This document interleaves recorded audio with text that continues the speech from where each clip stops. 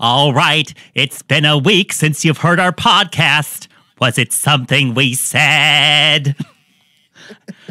Oh, with that classic introduction, we could only be watching one thing. It's the Paul Lynde Halloween special, shown on October 29th, 1976 on ABC. Mm-hmm. Theme song.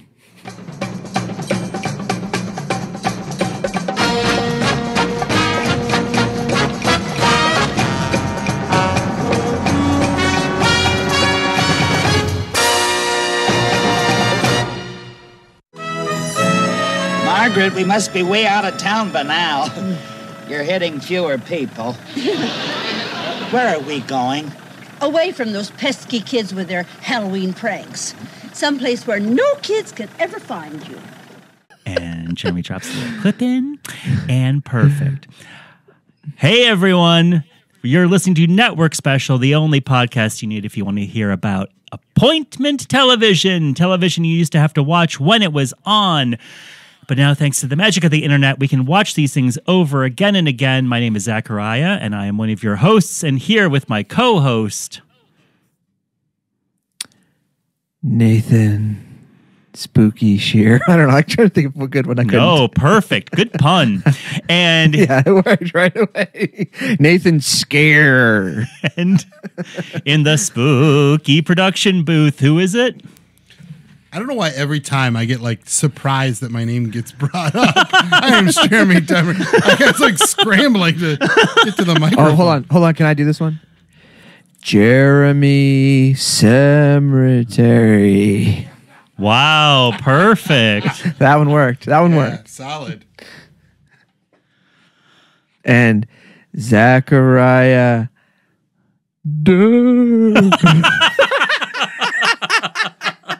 There you go. Just a scary way to say it.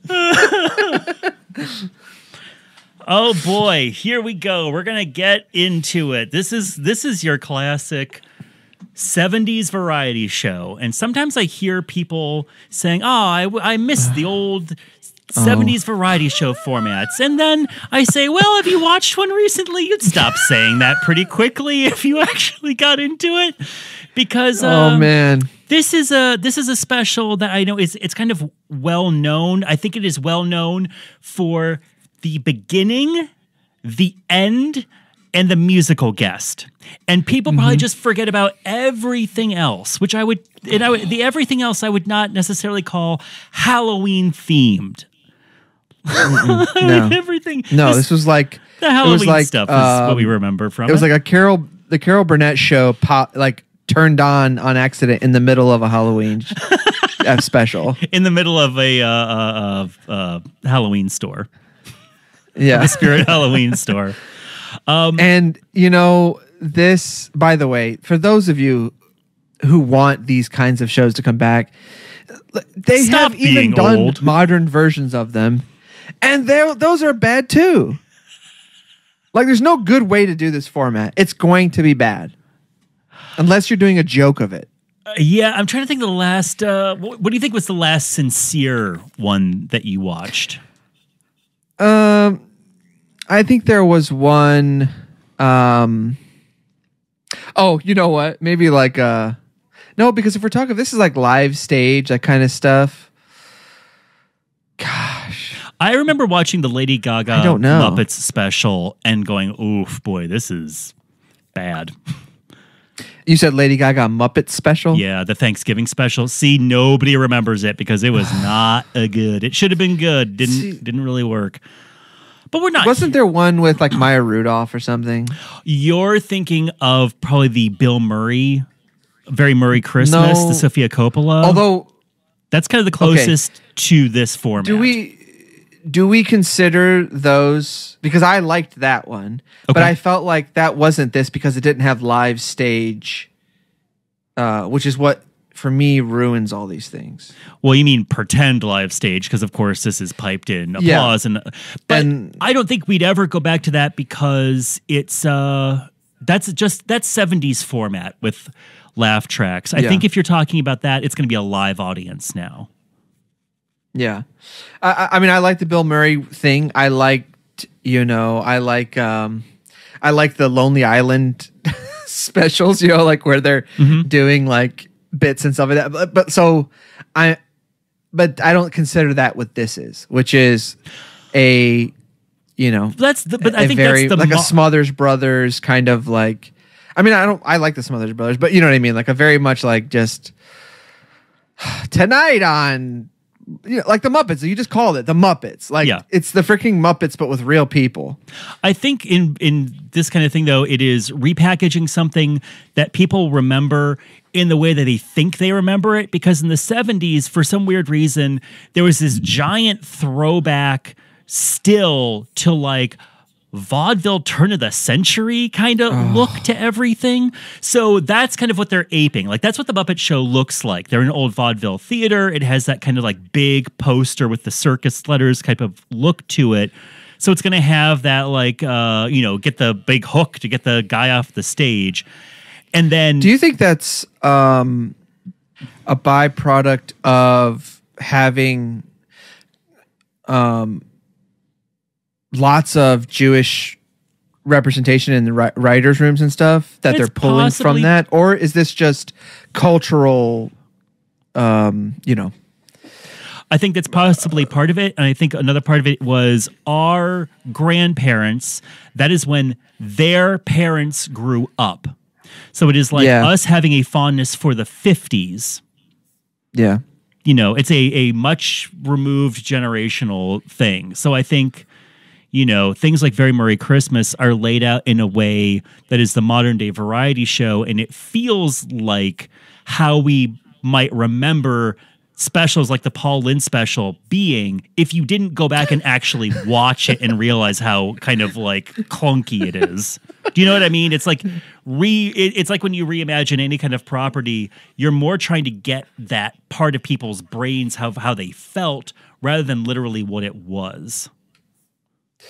This thing just starts.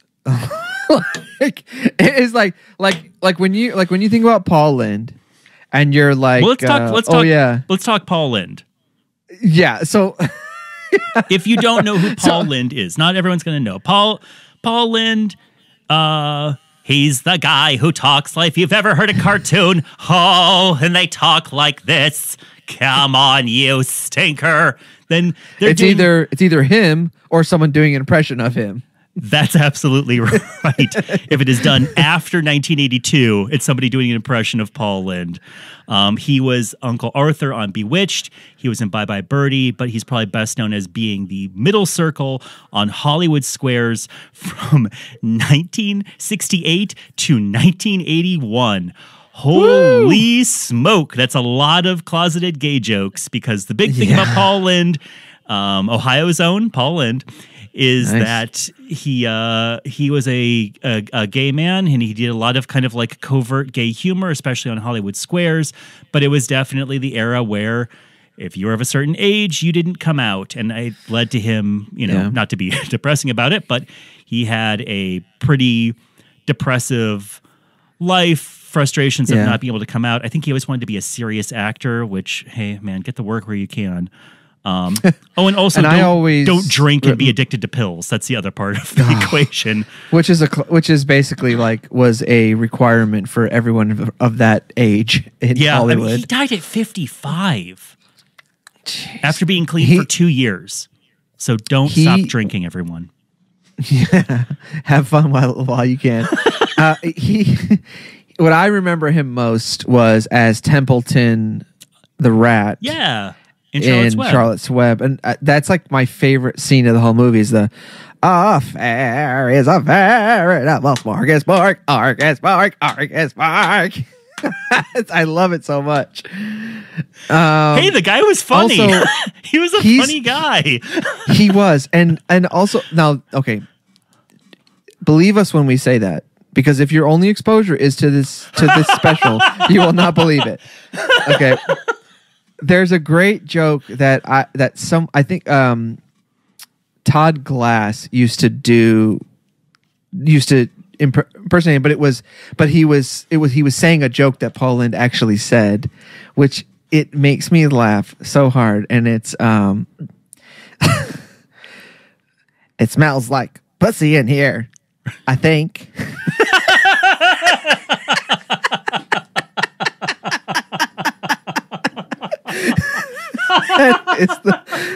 That joke is so good. And I don't know where he would have said that or what, you know. To his or friends, like probably. What's that? To his friends, probably. Like, I didn't know if like there was like he was in a sketch where there was like a cat in the room or something, you know, or something like that where he would have been able to say it. Oh, I see. You know what I mean? Right. I know he did stand up for a while, and then I think once he got popular, he just had other people do all the writing for him. Oh yeah. Bruce Valanche. Yes. This Halloween special came about because Paul Lynde was a very popular performer because he was a big hit on Bewitched. He was a big hit on Hollywood Squares, and he got a giant multi-million-dollar contract with ABC where they were basically like, for a number of years, we will find a way for you to work on our channel. So they tried 2 different sitcoms. They tried a variety show, and they all flopped because as legendary comedy writer Bruce Valanche, who was one of the writers on this Halloween special, says, Paul Lynde is a great small ingredient in something. You have him come on and you do a couple lines with him and he's going to kill it. But an hour of Paul Lynde goes a long way, and you just can't expect people to just sit with this. It's not like Pee-wee where there's like levels to it and he lives in this little universe and you can kind of like hang with Pee-wee. Paul Lynde is just like a cheese grater after a while. He says every joke with the exact same cadence and with a little chuckle afterwards. And it's at every single joke is that way, no matter how good, no matter how funny, no matter if it's even a joke. That's Sometimes true. he'll just do it. And it'll just be the cadence is just, you know, my mother came today and like and that's everything. And it is funny. Like there are times where it's like really freaking funny. Yeah. But then all the other times it's like, oh my gosh. So this special came about because ABC was basically desperate to put him in something. So they just started giving him yearly specials. And they started off with the Halloween special because also, as Bruce Valanche says, there's something witchy about Paul Lynde. So we, as you said, this just starts. We start off in what's obstinately Paul Lynde's house, and he's dressed as Santa Claus, and he's decorating the tree. And then Margaret Hamilton, who is an actor who played most famously the Wicked Witch of the West, but who he calls Margaret. And I'm guessing it's still Margaret Hamilton, but she is also his maid. Yeah. So I guess it's when she's not acting, she cleans Paul Lynde's house. And she tells him it's not Christmas. Cut to him in a rabbit suit. She says it's not Easter. Cut to him with a Valentine's heart. Am I right? Yep. Yes. Yep. She cuts him off again. And she goes, we go through this every year. And he goes, oh, fine. Happy Halloween. Is like, why does Paul Lynde hate Halloween? It really is like, okay. It's like someone hits the play button on the tape for this show, and it's like, oh, like it's instant. It's instant. What kind of easing into the bathwater did you want for the Paul Lynde Halloween special? I wanted at least like a what do you call it when you play the music to all the songs? You wanted a full overture? You wanted a picture of a curtain with the word overture, and we're just hearing all the songs we'll be hearing throughout the evening. I wanted a credit scene with just a little bit of overture, and then, you know, they slowly pan into him at the Christmas tree, and he says, "Oh, hello," and then he jumps into it or something. Okay, all right. Hey, good note. Good note. So then from there, this is like, I'm confused. Like, I don't understand. What do you mean? I'm a little confused. Why do they go to this castle? Gloomsbury Manor. Margaret Hamilton says, hey, let's get away for Halloween. Let's go to my sister's house. And so they go to her sister's house, which is a spooky mansion. And her sister is Witchy Poo from H.R. Pufnstuf. And then Margaret Hamilton turns into the Wicked Witch of the West. Right. And those are his sister. Oh, wait.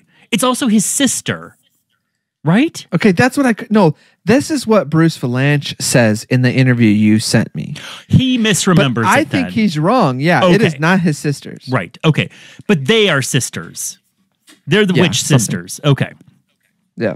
So now he is stuck on Halloween with these witch sisters. By the way, Margaret Hamilton, who is in her, I want to say her 80s when she does this, she's still got it. Great voice on that woman. I was like, how old? Like I was like, wait a second. When did Wizard of Oz come out? It's like in the 30s, right? Yeah, it's really. She's really old. She's belting out that laugh.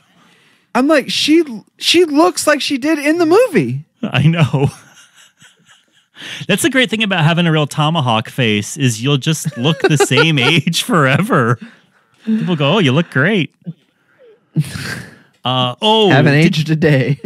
Did we forget that before they go to Gloomsbury Manor, he's on a stage with a giant pumpkin with Christmas lights, and he does a long monologue about how he used to be fat. Yes. And okay, do they do the dance number before they go to the mansion? He does his monologue about how he used to be. He does a string of fat jokes about how he was a chubby kid. And then he starts singing Kids from Bye Bye Birdie, but he's changed the lyrics slightly to be about trick-or-treaters and adults in devil masks dance around him. Okay. I think I found this year's Halloween costume. It's you as Paul Lynde? Or you want to be one of these dancers? No. One is the dancers. There's this one that looks awesome. She or he or she's wearing a white like bag over their head with a scary like face, and there's devil horns sticking out of it. Oh, I see what you mean. This looks like I'm looking at the clip right now. It looks like a person in a devil costume, but they also have a ghost mask on. A ghost mask, and it's that very popular in horror movies now, the floppy face killer. Where it's a person with a saggy bag for a mask. Yeah, they look like one of the. They look like one of the like from Charlie Brown. Yeah, it is. Yeah, that's an intense looking face on that thing. Now you have to remember to post a picture of it in the show Instagram. I'm not going to show. Least, oh, yeah. What? Oh, someone call me or something and remind me to update the notes on our podcast entries, because I forget every time. I promise that I'm going to post something there. All right. And we almost forgot to say that the kids in the dance number throw Paul Lynde in a garbage can, and then Donnie and Marie Osmond come up and they throw dynamite in the garbage can and they blow him up.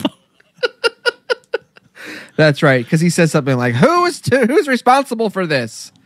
And then you see it's Donnie Marie. Yeah. Back to the castle. Hey, did you notice that Paul Lynde is dressed like 1970s Doctor Who in this? He's a scarf that goes twice to the floor and like a tan coat. Anyway, so they say this in the Wikipedia, and I guess I remember this. He meets the witch sisters, believing they have been unjustly given a bad reputation. They commission Paul to serve as a public relations expert to remove their image. To seal the deal, they offer him 3 wishes. That's never returned to, right? Like, they never talk about the PR for witches after that second, right? I don't remember anything like that. No, I don't even think I noticed that he was given 3 wishes. I knew the wish until thing. the end. until the end when he says, "This is my last wish." Nathan, of course you're going to notice the wishes because the first thing he wishes for is that he was a big rig truck driver. I could not. I faded out, and I could not figure out why he was now a truck driver, and I did not want to rewind. We go to a sequence, a long sketch where he's playing a character called Big Red, who is a CB talking truck driver in a rhinestone-studded outfit. We see Tim Conway as a rival truck driver. He drives him off the road, kills him, and he's going to a diner where Pinky Tuscadero from Happy Days is working because he's going to marry her. Yep. And then Tim Conway shows up as a different truck driver, a rival, and they have a dance-off? A competition. They have a competition. A strong-off. Yes, right. And Billy Barty's there as well. He's the manager of the place. Billy Barty, the little person. The little person, yeah, who was the voice of Figment at Epcot, and also on UHF, the cameraman.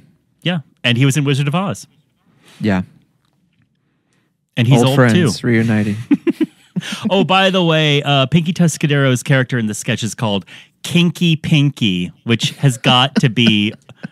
Oh, Bruce Valanche must have just been rolling and rolling, which is not hard for Bruce Valanche.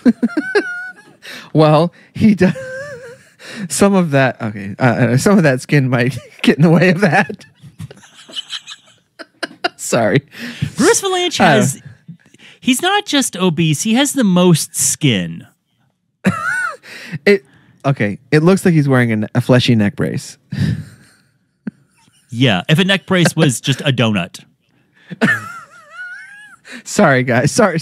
I don't want to make fun of people's looks, but he has a page haircut. Right? Yes, he has a page wig that he wears all the time. He also used to have a massive beard, which looked pretty good. Yeah. But he had to get out the lawnmower to shave it off. It's an inspiration to white men everywhere not to shave their crappy beard. When you see Bruce Valanche's neck and you remember your own. Okay, let me ask you.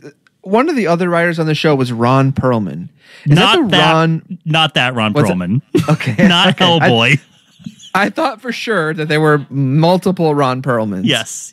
But I didn't deep dive to see. I wish Ron Perlman was throwing out one-liners for Paul Lynde at the beginning of his career when he was 19 or something. Boy, how did you like this funny trucker sketch in the middle of the Halloween episode? I hated it.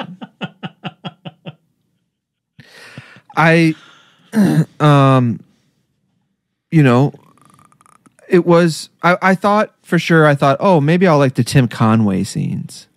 Oh, sure. Yeah. Before I got into this, I thought, oh, this is going to be funny. I like Paul Lynde.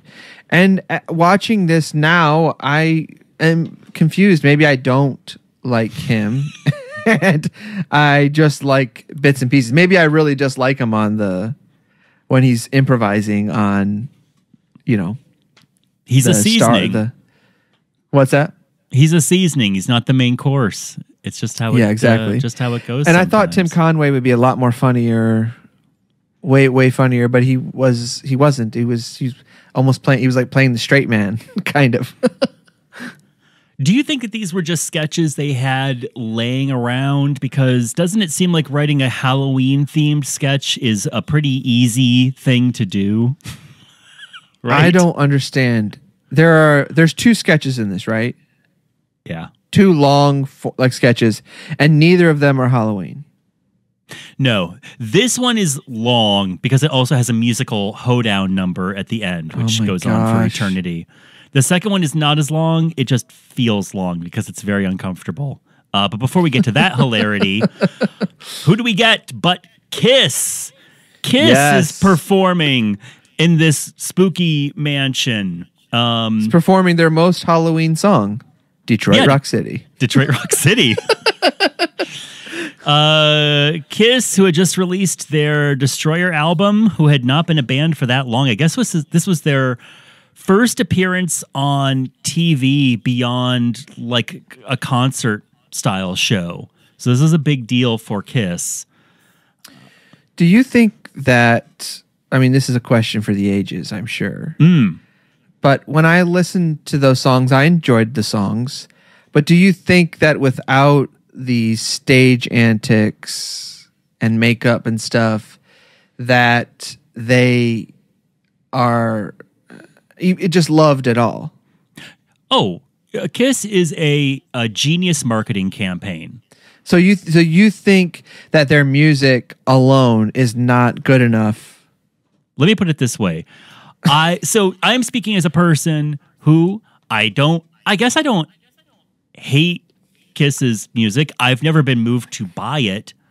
But when I hear it, I go, oh, okay, this is definitely like the music that typifies this era. I can see why it would sell, but there's a reason why you can buy Kiss shot glasses at Target and you can't buy Loverboy shot glasses because the branding of their name, and they like were one of the first people to do a marketing blitz, first thing out the Love Gun. Like they had their comic book, they had their makeup, they had their fan club kits. Like they had everything ready to go, and it's just like they're insatiable marketers. You know, as Gene Simmons says, if you can put a Kiss logo on it, we will sell it. Famous, cool, nice guy Gene Simmons. like okay, obviously I know that the reason why they are what they are today is because of that. I just wondered, in an alternate universe, does Kiss as a band without all of that stuff just go down as just another, like you said, Loverboy, where they've had hits and people know who they are, but also they're not like in the constant eye of everyone all the time? Well, you mean now or at the time? I guess at the time, like, I mean, because like songs like Beth and like, you know, Detroit Rock City. I mean, those are perfectly fine songs from that genre that I could see being big hits even without the makeup. So that's why I'm wondering, like, do they have a normal career without the makeup, or are they just a fly by night? I mean, who knows about like the level, but they wouldn't have been talked about the way that they are at the time, because they were also controversial. I mean, people thought they were evil. They thought it stood for, you know, Knights in Satan's Service.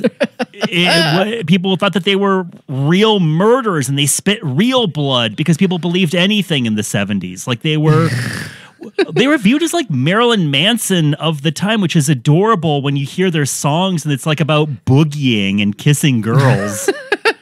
They're not singing about anything, even stuff like Alice Cooper. Alice Cooper at least had the decency to write like Welcome to My Nightmare and that kind of thing.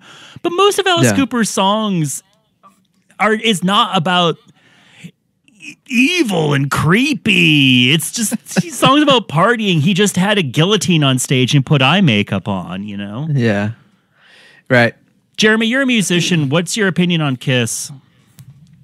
I don't think without the makeup and the old hullabaloo from Moms, Kiss would be as successful as they were. What do you think of Kiss's music? Of course. It's not bad. It's not like it's not groundbreaking by any means. Mm-hmm. Well, that's what I'm saying. Like, are they just a regular band? Like, does the regular band work for them? Or do they just never get signed? Well, remember when they had a whole thing where they didn't do the makeup and their concert sales were bad. But it was, yeah, I know. But by that point, we're already past into this. I'm just saying, like, if you and I come up with Detroit Rock City in that time frame, and we just come out there and we play like metal or heavy rock guys. Look, I like Lady Gaga, but I wouldn't probably know who she was. She wouldn't have like hit as hard if she wasn't like coming out dressed as a crystal swan. You know what I mean? Yeah. Like, you do have to have a gimmick, and you have to get a way to get people's attention. My thing with Kiss, and I'm going to get everybody who likes Kiss mad at me, the level of success that they have had for so long is a little mind-boggling to me with the level of songs that are known. Like, yeah, when you think about the number of songs people can name. The current. Yeah. I don't understand like the continuous. Right. That's just all merchandising. That's just like buying a branded shirt, I guess. Because what are the songs people would know from Kiss? Detroit Rock City, maybe. I mean, maybe. You know, All Night Long or Party Every Day. They know. Oh, yeah, that one. That's the main one. That's the main one. I mean, that's the one that is played in sports stadiums, and definitely people know. Maybe they know Detroit Rock City. Maybe they know Beth, but it's only going to be old. People who are 22 don't know Beth. I barely know that song because it sounds like nothing else they've ever. That was a hit anyway. Yeah. I think I'm more familiar with like New York Groove or whatever, which is like one of their solo songs, you know, like than I am with their actual music. Yeah. I just don't understand why you would continue to go to see them every year that they go on tour. Like, what new thing are they going to bring? Well, like my favorite artist is Ben Folds, and I've seen him a few times. But sometimes, like when he's coming, I don't think I should really go check him out again because I know what he's gonna do. For acts like Kiss, it is about consistency. That's the reason when they have a new drummer, they put on the cat makeup, even though it's not Pete or Chris. You know what I mean? Like, you go to see the Kiss show that they did in the 1970s with better pyrotechnics. You know, it's like what Rob Zombie said. He loved going to see the Ramones because he said it didn't matter when you saw the Ramones.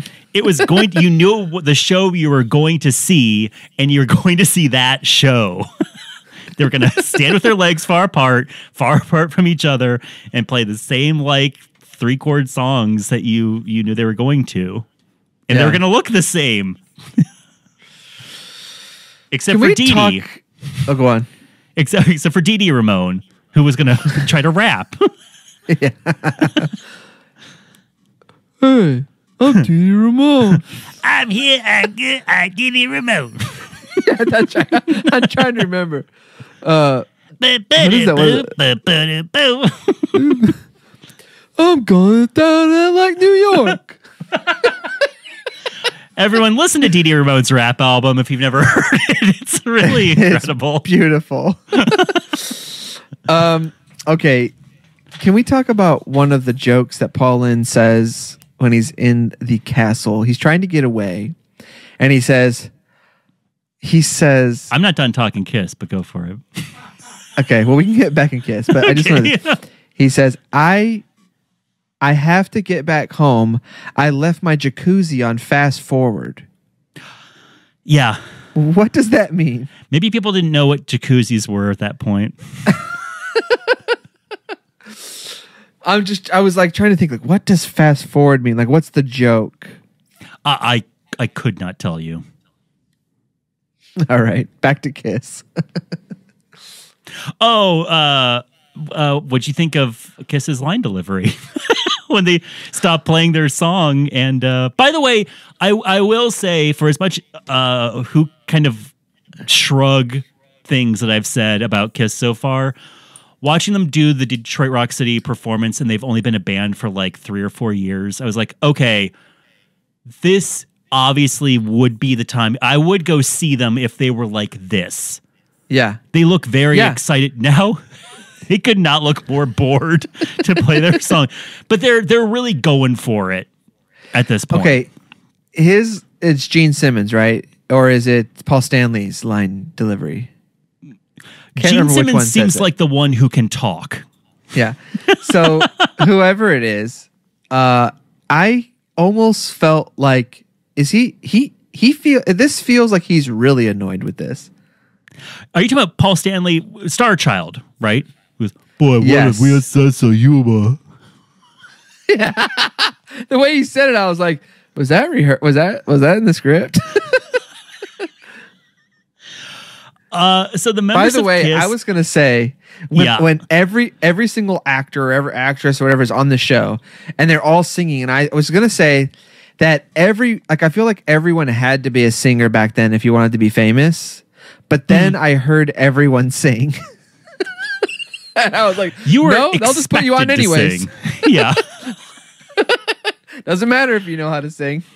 The thing about Kiss is, I believe, and some people scream at me if I'm wrong, but I believe it was Ace Frehley who is such a marble mouth that when they did their special 2 years later, which I'm sure we will cover on this podcast, Kiss Meets the Phantom of the Park, they redubbed their lines with voice actors because they were such mush mouths. Wait, was that a TV special? Yeah. Oh, okay. I thought it was a movie. It was good. both. All right. So Kiss sings, and then we go back to what happens there? We go straight to the next Wish sketch. Well, of course they're playing. Paul Lynde is playing Monopoly with his witch sisters, and that's right. He wishes he was in the Sahara Desert as compared to playing that boring game. So we get to see him dressed up as a sheik, where he is a Rudolph Valentino sheik in the desert, and he has kidnapped Florence Henderson to rape her, and Tim Conway comes to save her. And but she has fallen in love with Paul Lynde, and so she comes back. And that's all we have to say about that. That sketch was horrible. It was like a drama piece thrown into the middle of this wacky special. Because there were no laughs. No. The only funny joke in the whole thing, if there was any, was he gives this soldier a parrot, and then he says, it gets lonely out there sometimes for the Foreign Legion. That was the only joke. Yeah. Yeah. My gosh. And then there was this really weird kiss between Paul Lynde and Florence Henderson. Yeah, you don't want to see Paul Lynde landing big erotic kisses Sloppy. on women. Yeah. Yeah. And, let's just get through that. I just wrote in my notes, I hate this. Oh my God, I hate this. Yeah. Because we go back to the castle, and Paul Lynde, of course, a 40-year-old man is going to wish that he was in a discotheque. And so No. He gives them his last wish. And says that you guys need this. I forget why he gives it to them. And then they wish to go into a discotheque or something. They wish for something, and the response is, we'll go to a discotheque. Mm-hmm. Okay. Well, he still puts the fuel on that fire. Paul Lynde is just the last person I would ever think of Paul Lynde, what do you associate with Paul Lynde? A crank, a crab. He's not going to suggest going to a disco.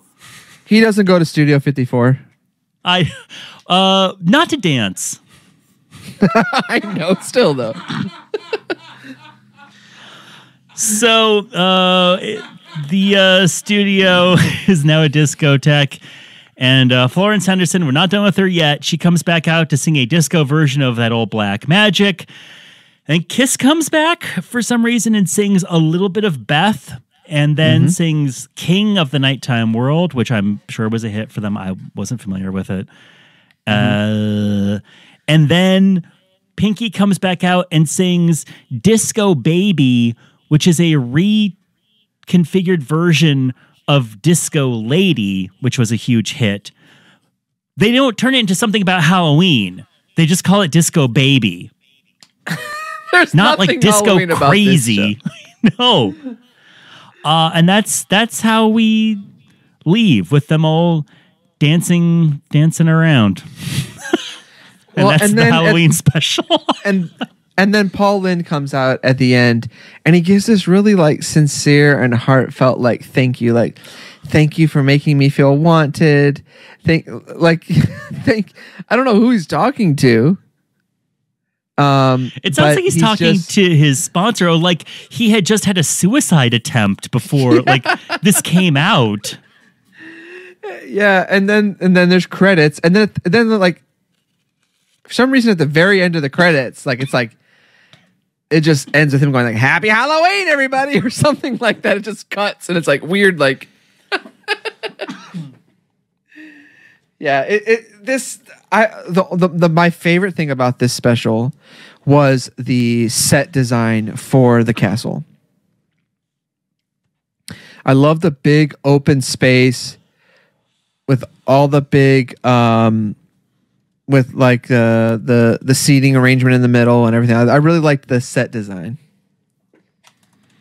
I agree. I'm looking to see what channel the Addams Family was also on ABC. I wonder if there was stuff left over from the set, because it's a very intricate, well-funded looking set that I don't think they would spend the money on new stuff for this special.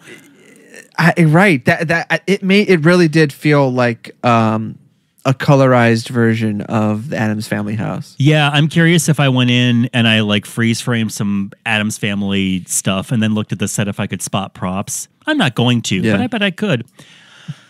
I'll wait. Okay. Let's see here. Oh, that rug, maybe. So let's see here. Did I like this? You know what?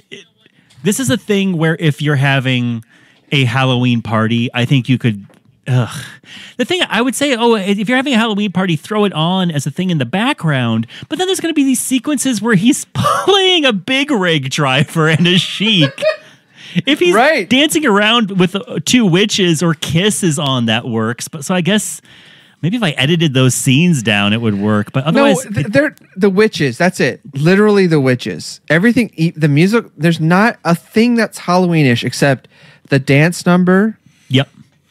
The witches, and then maybe the discotheque, because there is electrified bats and stuff, like neon bats and stuff. That's true. But you cut out the two Carol Burnett sketches. Yeah. And you cut out which is basically like 40 minutes of the show. So this is a 51-minute long production. I'm guessing about 25 minutes of that was those sketches, right? Oh, too long. Yeah, big cut it rig down. One just skip around in YouTube if you want to. Yeah. The Big Rig one felt like an episode of Happy Days. Like it felt like that long. Yeah, you really got bang for your buck with this. Oh, and Betty White was in this too. Okay, that was our episode about Paul Lynde's Halloween special. Don't forget, was there more of a review? I'm saying if you want to see this and you want to get that like little taste of what this era of TV was, watch the beginning, skip around in it, but you don't feel like if you don't watch the whole thing, you're not going to miss any gold. Even irony gold, I don't think you're going to miss. No, it's tragic, this thing. This special, it really is like, it's a bummer because, I've always been wanting to watch this, and this was my reason to watch it, and I wish that we had never started this show. That's how much I liked this thing. Well, before we go, can I tell my Gene Simmons story? Oh, I wish you would. Gene Simmons as Stoney, famous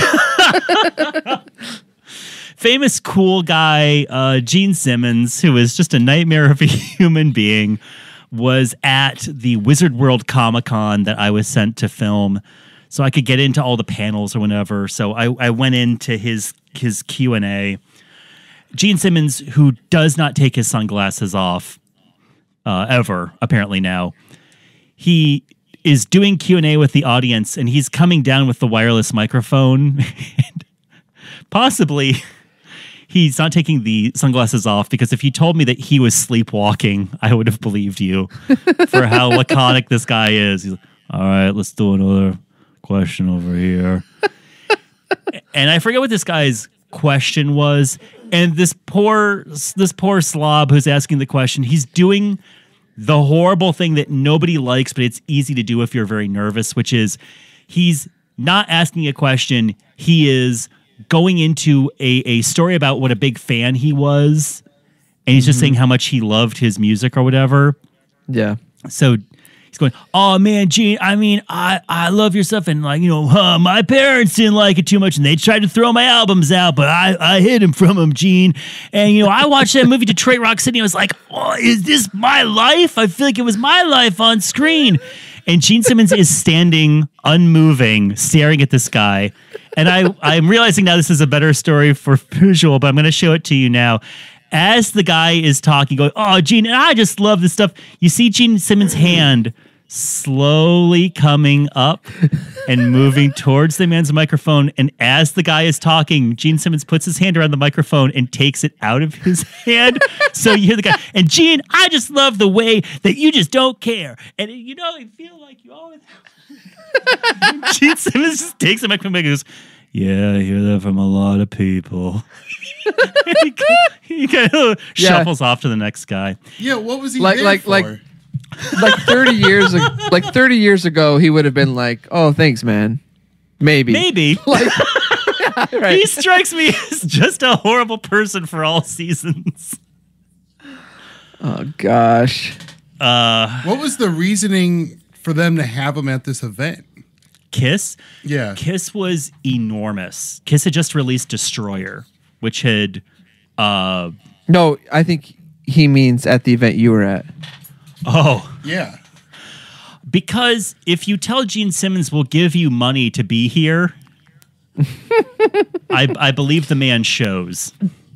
Before we go, I don't know if this can happen, but I'm requesting it because it's one of my 3 wishes. Oh. Can we please hear Stoney do an impression of Paul Lynde? Is there a way for that to work? Boy, let me look up Paul Lynde. Do we have that in the budget? This is what we should wonder. See here. Right now, let me look up some Paul Lynde quotes that I can ask Stoney to do. I'll sing while you're Nathan, can you go to the Paul Lynde Wikipedia page, please? To the what? The Paul Lynde Wikipedia page. And I want you to scroll down and go to the section. There's a little gray box that has Q&A questions that were on Hollywood Squares. And I want you to pick one of them. And you're going to give Stoney the question line. And he's going to give the joke, right? The joke answer. And you're saying, I see the cue. Okay. Now, should we bring Stoney in? I mean, yeah, we'll bring Stoney in. Have you picked one out, or do you need a second? Because I can vamp for a second by reading. Let's see. And make sure to let Stoney know what a big fan you are, like that, like Gene Simmons and that other guy. While you do that, okay, you ready? Are you all I'm set? ready. Yeah. Just because I have it in front of me, let me just say Gene Simmons had a short acting career. He still pops up in movies every now and then. I was just going to say the plot summary to the 1986 movie Never Too Young to Die, starring John Stamos, Vanity, and Gene Simmons. The plot is a top secret agent is murdered, so his estranged son, a high school gymnast, teams up with his dad's attractive female partner to stop the psychopathic hermaphroditic gang leader who killed him and now plans a major terrorist attack. I love it. And that is, of course, Never Too Young by the to way, Die. I just want to do one of the jokes that Paul Lynde says, just so you know how funny he is. Okay. The question on Hollywood Squares is, how many men on a hockey team? And Paul Lynde says, about half. That is amazing. Yeah. It's a pretty wild joke for 1981 or whatever. Oh, man, that is so funny. Okay, all right. Are you, I'm going to do... I thought you had it picked out. Okay, I'm ready. Are you ready? I can read another plot line if you need. You I'm got ready. it? I'm ready. All right, let me get Stoney. Stoney, come in here. All right, get ready for your throat to explode. Do an impression of Paul Lynde, Stoney. Okay. All right, ready. Is it against the law in Texas to call a Marine a sissy? I guess I'll have to take the law into my own hands. Thank you, Stoney. Pretty good. For granting my wish. And by the way, we're real big fans. Just huge fans. My mom told me to throw out your records, but I hid them. I hid them from them, Stoney. All right, I'm just going to take this mic from you. Turn his levels down. Was that your Gene Simmons impression, Stoney? Yeah. Women are good for one thing. Oh, God. On your way out, do Dee Dee, Ramon. Dee Dee Ramon. Uncanny. Now I'll do Tom Waits.